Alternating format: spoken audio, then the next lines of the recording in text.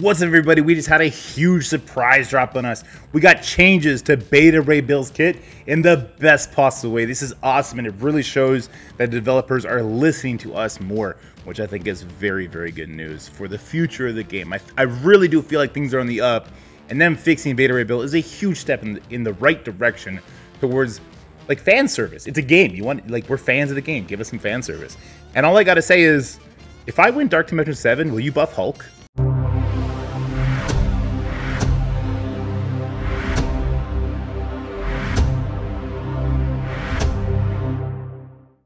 Alright guys, hot off the presses, we got some crazy good changes coming to Beta Ray Bill.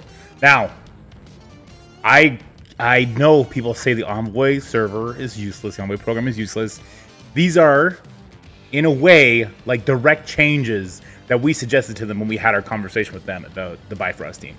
So I'd like to give a huge shout out to all the Envoys that were in that call, that were giving this feedback, and I want to give good feedback, a good props, a good shout out to the developers that went at the time when we had this interview. It's probably when they had to start these changes, to roll changes out this quickly, because this was right before the patch hit when we were able to give this feedback, like right then.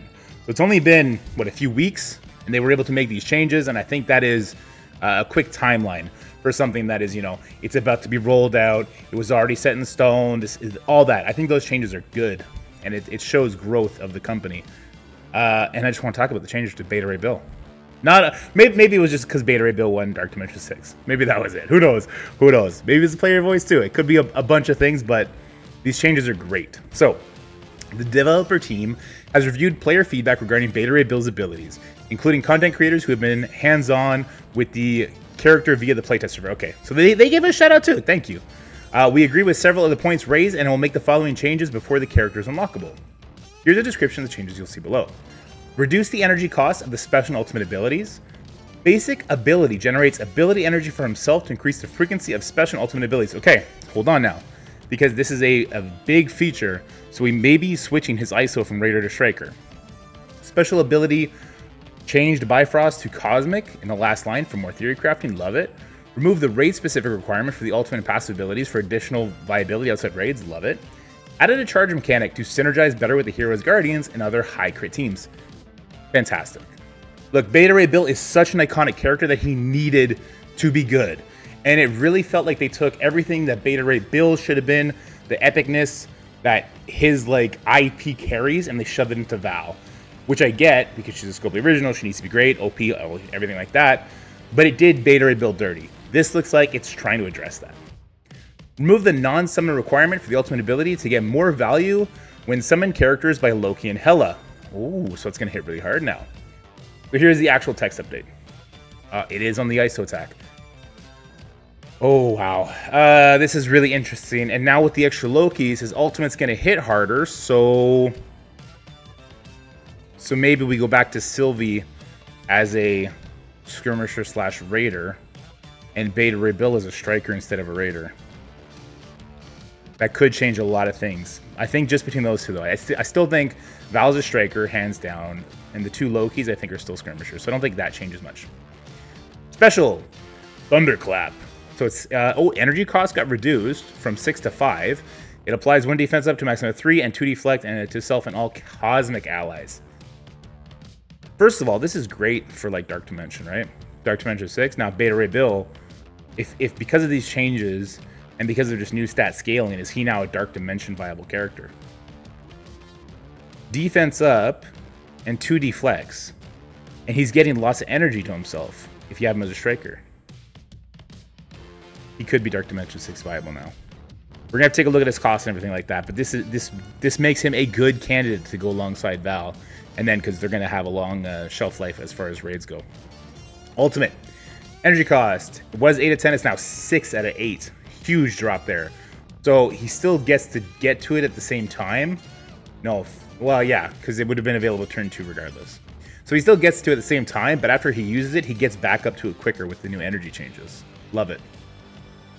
Attack all enemies for 500% damage plus 50% damage per positive effect on self. If this character has 4 or more as Guardian allies, this attack gains 50% extra damage. Oh. Oh, so it doesn't scale per character. It's just... Oh, but this is very interesting. So just him with Loki, when Loki does the summons, that would be 4 more Asgardian allies. Hela, does Greg have the Asgardian tag? Well, they made like a direct call out to that, right? So they made like a direct call out, and Hela. Yeah, so Greg must have the Asgardian tag. Interesting. Lots of cool things can go into that. That is really good for theory crafting. Lots of cool things that go into that. And finally, his passive. Let's just read the new one.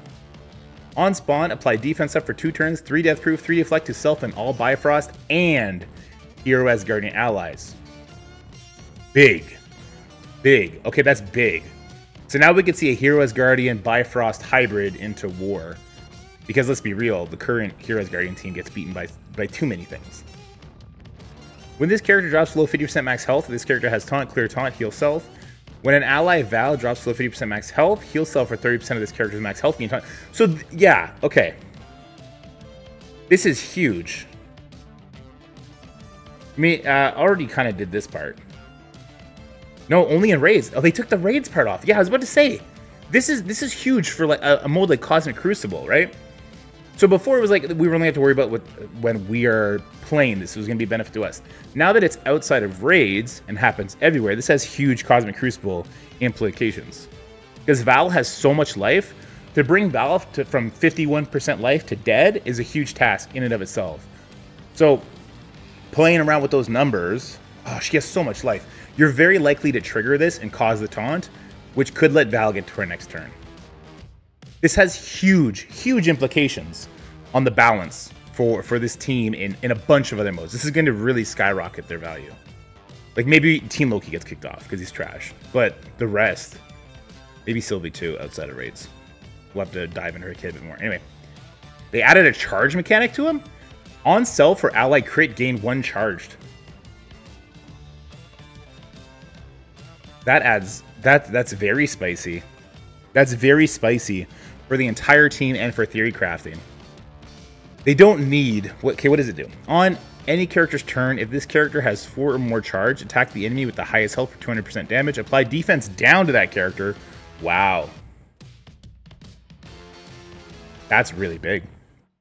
He's a completely different character than when he was rolled out. He does not have a single thing tied behind raid either. Besides whatever team bonuses that come out of his teammates' passives. So he has like it's like a Mighty Thor-esque passive. And he gets charges from her too, right? In war?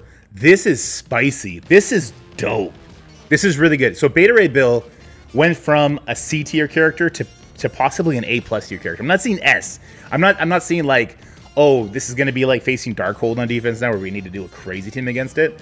But definitely an A+. I think this is going to revitalize the Hero Asgardian team the way... Oh, would I go that far? Does this revitalize the Marauder team just like Madeline revitalized the Marauder team? Doesn't make them the newest war everything, but it makes it so that a lot of the counters like the Shadowlands, the X Factor, all that's out the window. So there's no more giant punch-ups using, say, Weapon X. Because if we use Weapon X and we accidentally push the Val, now we're stuck behind a taunt, and we can't do... we start hitting more people, so then Thor is getting charges because we weren't able to isolate our damage. This is really cool.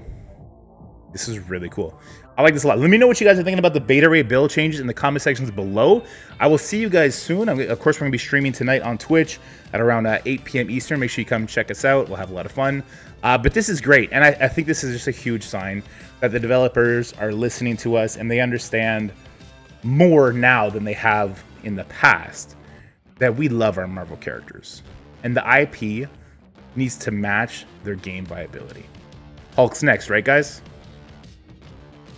That's it for the video, guys. I hope you enjoyed it. If you did, make sure you like, share, and subscribe. Stay happy, healthy, have fun, and I'll see you in the next one.